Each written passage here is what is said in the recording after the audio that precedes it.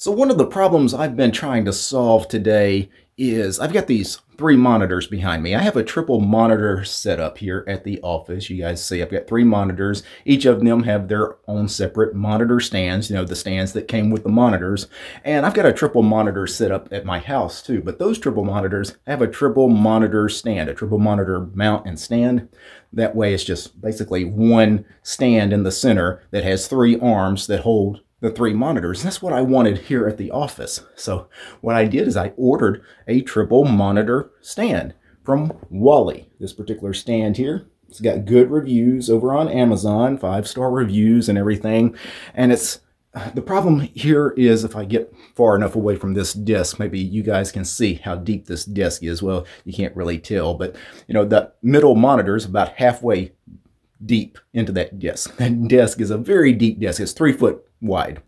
And to mount the WALI triple monitor arm using the traditional clamp mount method, you know, it clamps on the very back of the disc. You know, that's how it mounts to that disc.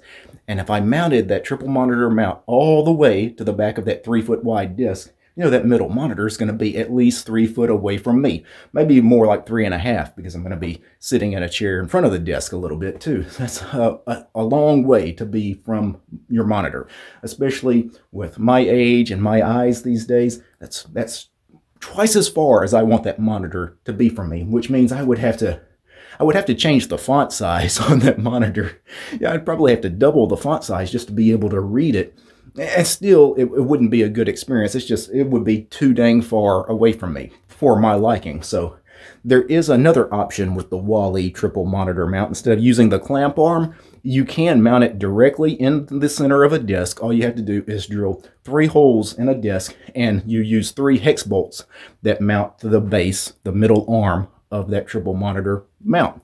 And that would work perfectly for this wood top desk. The problem is I'm renting this office, and this furniture, this desk was here in this office when I rented it. It's not my personal furniture.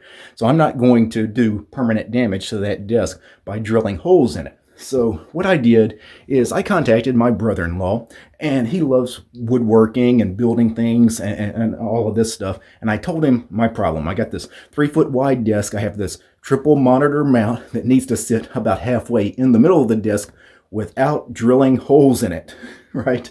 So what he did is he built this wood base that then, of course, we put the 3 hex bolts through the bottom of the wood base, where now I have this really cool mount. This is only a 2 foot deep disc, so it looks a little big on this disc, but it's going to look perfect on the 3 foot wide disc there. So what I'm going to do is I'm going to go ahead and move this mount over here, and I'm going to go ahead and get those monitors mounted to this thing and show you guys what it looks like once it's all plugged in.